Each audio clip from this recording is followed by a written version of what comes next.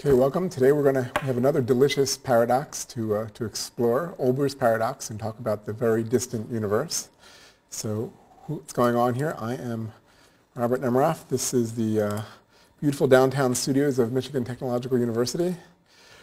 And the official course title is Extraordinary Concepts in Physics, but you are welcome if you're just browsing the web or searching through iTunes to tune in. And there's a whole bunch of lectures. I think we're over 30 lectures, little 15-minute lecture snippets by now. We're available on the web in this really small type, but you can search for Starship Asterisks and Physics X and find that forum, and you'll see all the lectures listed there sequentially. All right, so let's think about the universe as a whole for a second. There are several ways to consider the universe as a whole. One is called the cosmological principle, and that is where you consider the whole universe to be homogeneous, which is the same everywhere, and isotropic, the same in all directions. It's very simple. It's a very simple model for the universe. It's easily describable in certain mathematics, and that's what general relativity does. So an example of homogeneity is when something is smoothed out. So you could take the room you're in and smooth it out by dissociating all your molecules and that of everything around you until it's uniformly spread throughout the room. One common example given is Jell-O. So Jell-O, if you look at it, seems pretty homogeneous in there. It's because of the way it's made, I guess. Some people put fruit in Jell-O. And not only does it make it taste good, but you would think it makes it chunky, so it's no longer homogeneous, which it is no longer homogeneous. So if your universe is made of Jell-O and it had fruit in there, there would be a problem. But think about the whole container of Jell-O. You could take the fruit in the Jell-O and think about it averaged over the whole container. So if you take the Jell-O and the fruit, then on the size scale much greater than the fruit spacing in the Jell-O, that Jell-O container is homogeneous. Isotropic, as I mentioned before, I like to repeat things. I don't think repeating things is necessarily bad. It helps emphasize what's more important and helps people to think about things possibly in a slightly different way. So isotropic means the same in every direction. So for instance, right now, if you look around, you'll notice that the things on your computer monitor might be different than the things in other directions, unless you have computer monitors everywhere. I don't know what it's like where you are. So if, however, you were to pull the plug and turn out the lights, then everything would be dark.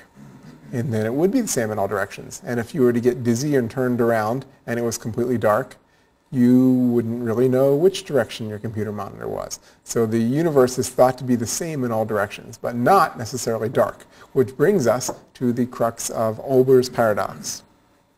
Olber was a guy who lived, I think, in the 1600s. I should have looked that up. He asked, why is the sky dark at night? Now, that's something that everybody knows. Every school children knows that the sky is dark at night. Why is this a big deal? Well, Olbers was famous for coming up with this question as to why is it dark at night? And everybody would just think, well, of course it is. But of course it is isn't a reason as to why. So Olbers said, everybody assumes also, besides assuming the sky is dark at night, that the universe is infinite in all directions. And here's a key assumption. All stars have the same surface brightness. So if you were to take the sun and you were to cover up all but a little piece of it, it would have some kind of brightness. And then if you were to cover up another little piece of it, let's say you were to have a piece of paper and put a hole in it and look toward the sun, supposing the sun wouldn't blind you. It would look the same, that hole would look at the same brightness no matter which part of the sun you put it over. Now let's say that you move the sun twice as far away. You would get 1/4 of the light from the sun. But if you had your little pinhole piece of paper and you looked at the sun through it, and whenever the pinhole was over the sun, you would see the same brightness. You couldn't tell if the sun was 4 times further away, twice as further away, 100 times further away. So long as the pinhole is in front of the sun, it is the same surface brightness. In fact, people used to try to estimate the distances to stars, because they would see the stars at night would have the same surface brightness as the sun, so they would then wonder what surface brightness that was and therefore how bright that was and try to use that to figure out how far away they were. The problem is people didn't know the atmosphere smears out the brightness of the stars, but still you can get some estimates that way. Surface brightness, it turns out, as Olbers was correct, does not depend on the distance to an object. So Olbers said, let's point in any direction. Point there, or point in this direction, or that direction, or this direction, or surprise, this direction. Any direction you point to, Olbers said, should go through empty space, first and foremost, but if the universe is infinite, should end on a star. So this star should have the same surface brightness as the sun, assuming, or something close. Cut him a break, something close to the sun. Yeah, the sun's not the average star. Well, it's the average in some ways, but many stars have a little bit lower surface brightness, some have a little bit higher surface brightness than the sun, but it's about the same. Still, though, if you point in any direction, you should end up on a star, which means that the sky should be really, really bright. At night, even. But it's not. What's going on? And it's such a fundamental paradox, and it makes people rethink some fundamental concepts that it became quite famous.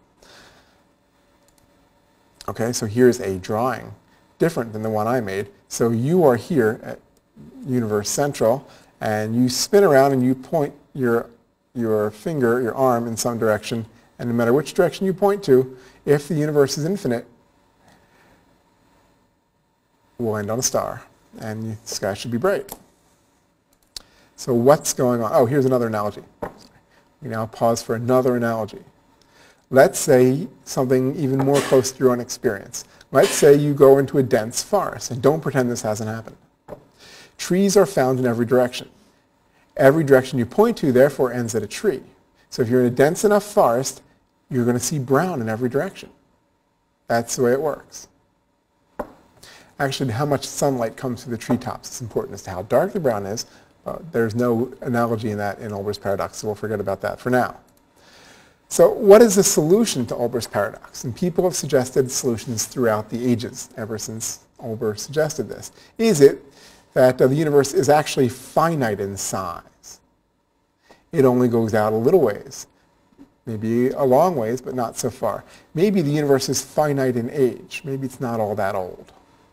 Maybe there's all this dust that blocks out most of the light. If you look down through the Earth, there's one big chunk of dust there that's blocking out the starlight. Maybe there's other chunks of dust elsewhere. Or maybe the light just gets too redshifted to see. Which is that?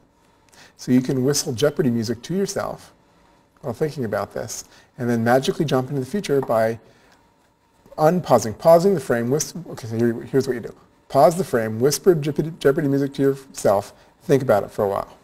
Talk to your friends, call your neighbors, see what they think, and then unfreeze it right now. Welcome back. Did you have a nice snack? Good. Okay, all of these things affect the brightness of the night sky that I mentioned before. And if you forgot what those were, here they are. Finite in age, finite in size, dust blocks most of the light, light gets too redshifted to see. I'll discuss redshift soon. Well, another lecture. But the finite age of the universe turns out to be the most important factor. It turns out that light just can't get to us from distant stars because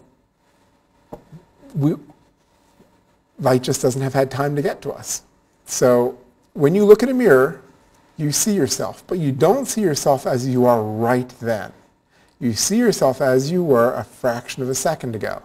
You see yourself as light bounced off of you and bounced off the mirror and then came to your eye. So it took, since light has a finite speed, that it takes a finite amount of time for that to happen. So by the time you see yourself, you could already be dead. If you move the mirror further away, you're seeing yourself further and further in the past. But then, bag this whole mirror thing, you see your friends and family as they were in the past. So if your friend stands across the room from you, light leaves them, takes a finite amount of time to get to you, so you only see them as they were in the past. They could have run away and not be your friend anymore.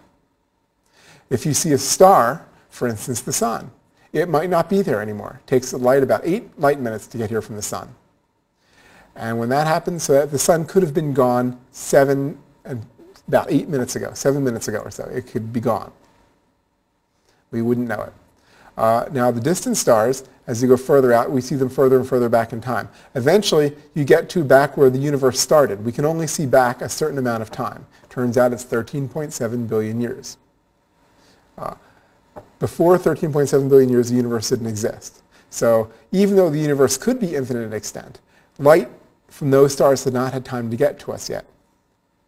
There are also those stars way back out there who didn't even have time to form. I mean, they're formed in our current time, but we don't have the time to see them as they are. So as your friends move further and further away, you see them when they were younger and younger.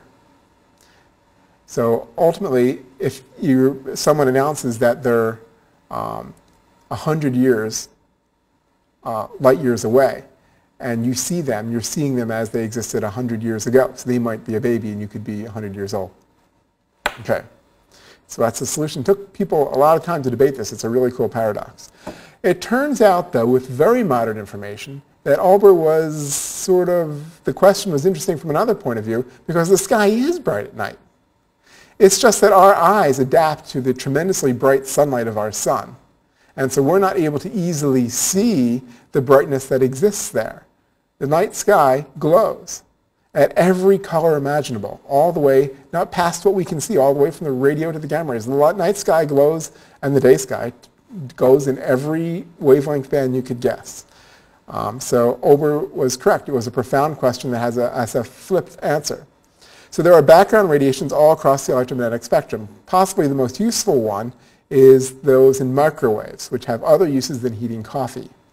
It turns out the very early universe was filled with radiation that was bouncing around between electrons, and soon after the Big Bang, which we will get to in a soon lecture, which might already be archived, when the universe cooled enough, photons flew free and eventually reached us. And even though they left when they were gamma rays, they got to us because they were redshifted in the radio band, in the microwave band, and it's called the microwave background.